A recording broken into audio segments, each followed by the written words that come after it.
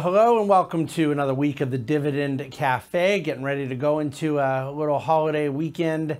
I am sitting in the New York office where I will tell you it's been very odd weather this week. We had several 12-degree mornings, and then all of a sudden it got like up into the 60s and felt like it was 80. And so it's interesting to see the kind of weather shifts, but nevertheless, this is what happens this time of year in the winters of New York, and I believe that things have been kind of the opposite in my other coast, where last week Southern California was having a dramatic heat wave.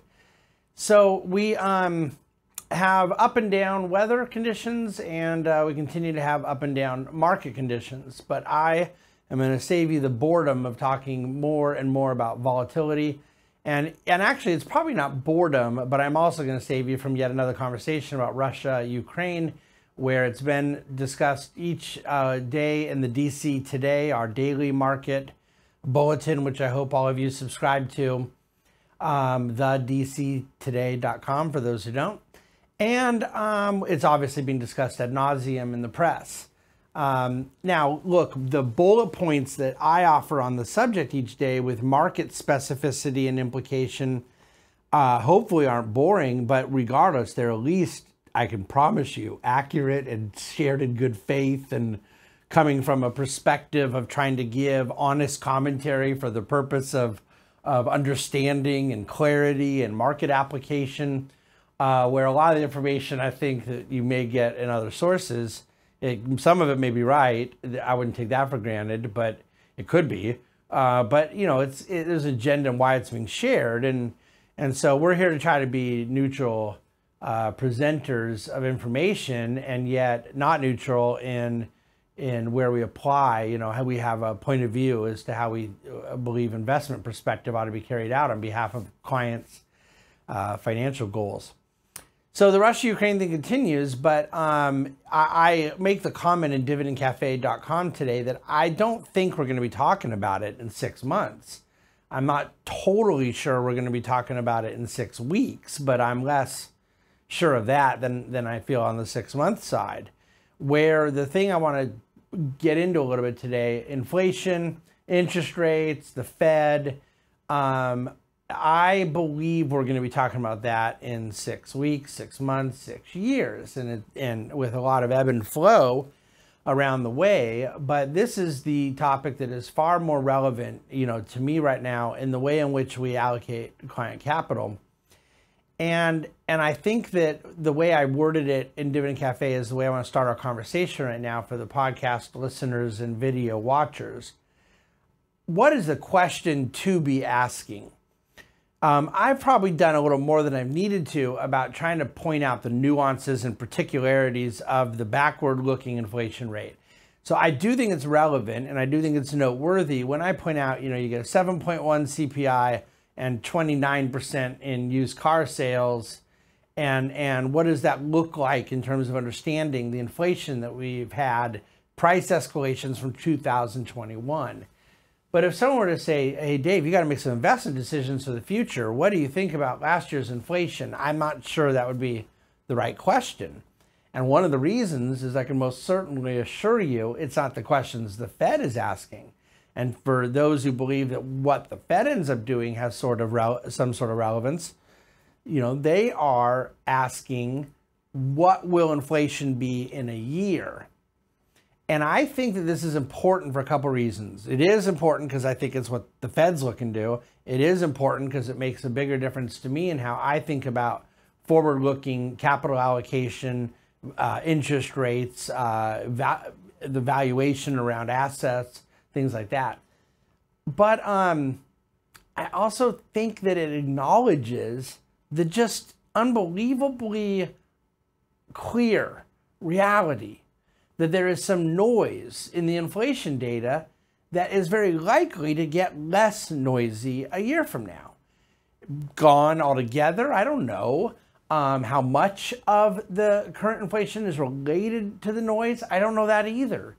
But it seems to me someone has to be either dishonest, which is very common, or uninformed, which might be pretty common too. to act as if there's no import from the noise of the supply chain disruptions, the port closures or delays or inefficiencies, the truck driver shortages, the labor inadequacies. I don't know what the bottlenecks mean to price escalations in a quantifiable sense, but there is one, I guess I'll say there's two numbers that I can rule out as to what their level of relevance is. 0% and 100%, okay? So I'll take both of those theses out. But I think that when people are talking about the 7% inflation rate and the highest since this and that and the other, and not when they know better, when they're not looking to a forward-looking exhortation, I think they're missing an opportunity, because my view is that if you have 3 to 4% inflation, that is double the Fed's target. So no one who's talking about there being 3 to 4% inflation is talking down anything.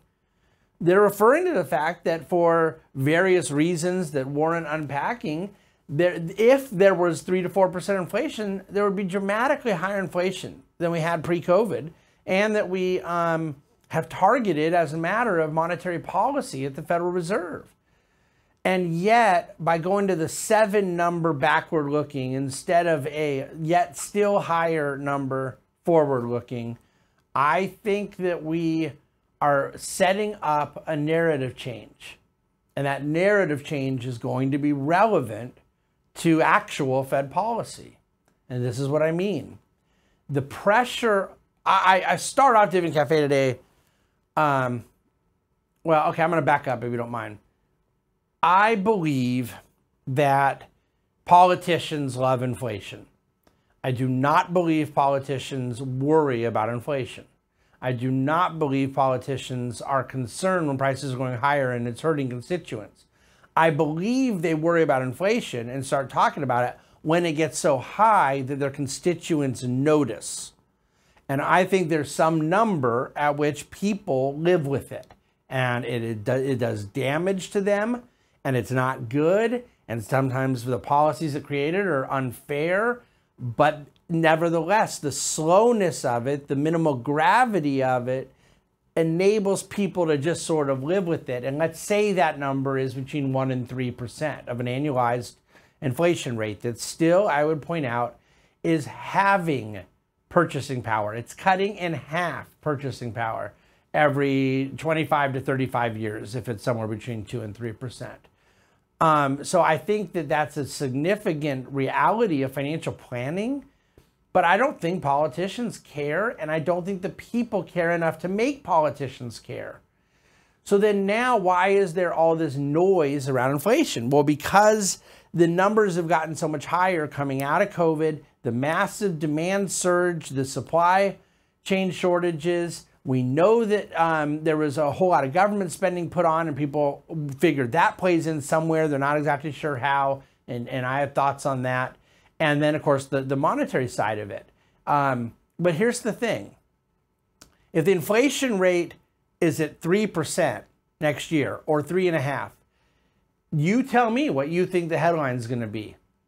Inflation double what it had been pre-COVID, or inflation half of what it was a year ago?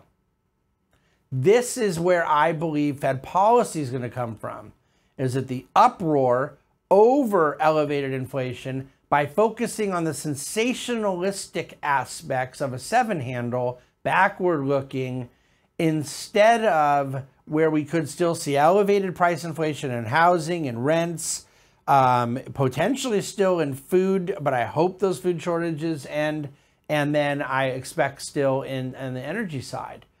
And instead of focusing on that, by focusing on the backward-looking side, where there are these noisy contributors to it, I think we're setting the stage to take focus off of inflation. And then what will happen is a Federal Reserve, who I do not believe wants to tighten monetary policy above and beyond the minimum level needed to achieve a couple things, then will have the cover to hit the pause button. And yet this requires like 3 things happening at once. They're trying to thread a needle. They have to get off the zero bound. I'd like it to be closer to 2%. I'd take 1.5%. But I think they're going to have to end up being content at around 1%. Maybe I'm wrong. Maybe it's a little higher, but I still feel comfortable saying something with a 1 handle at the most, okay? And they need to get a few trillion off their balance sheet. The number is probably about 3 trillion. If you look at what they've added to the balance sheet, less the reverse repos, I think that they would feel like they had at least gotten to some equivalent of pre-COVID in a 3 trillion reduction. But the Fed is not unaware of the leverage in our financial system, the amount of M&A transactions and leverage buyouts that have taken place with a low cost of capital in mind, heavy degree of liquidity in the financial markets. The Fed's not unaware of the volume of levered loans, of the quality of companies that have been able to access the high yield bond market. And if all of that leverage is then undermined as credit markets tighten, it forces the Fed's hand. And I know people say, well, yeah, well, then they're just going to press further. I don't believe it. I don't believe it. The Fed does not want to be politically engaged, and it doesn't matter what party it is.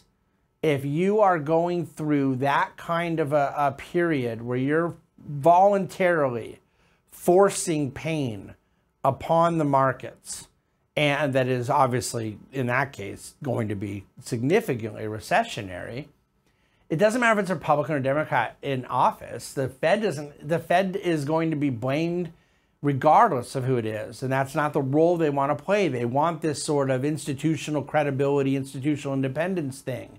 And so I feel very strongly that they have a threshold of how much they can push this. And if all the stars are aligned for them, they would be very happy. If they could get a couple trillion off the balance sheet, if they could get the Fed funds rate up to 1.5, 1, somewhere higher than 0, and then right at that time that inflation, the rate of which is lowered, then they could say, okay, well, now we kind of need to take a pause before the credit markets end up rebelling. That, to me, is the timeline of where we're headed. So if you look forward and you see a 3 or 4 inflation rate, you do not see something in a year from now that should be thought of as a wonderfully low inflation rate. But however, I believe that's how it'll be perceived relative to 6 or 7 because of all the conversation and noise now. And then the Fed will be able to use that to pivot off of a policy that is pushing them to inverting the yield curve, drive recession, drive credit market revulsion, and then back off and become the coddler of risk assets yet again. That's where they'd like it to go. Any number of things could throw off that chain of events.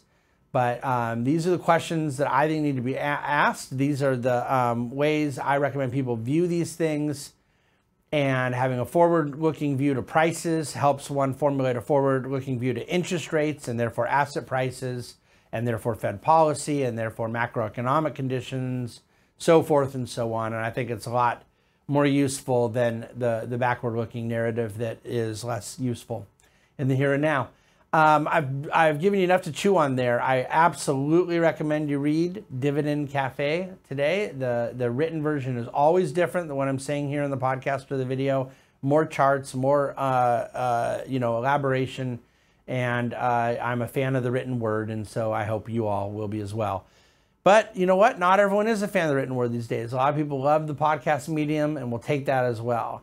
But if you're going to love the podcast medium, please subscribe. Put it in your feed. It helps us and hopefully helps you. Thanks for listening to and watching the Dividend Cafe.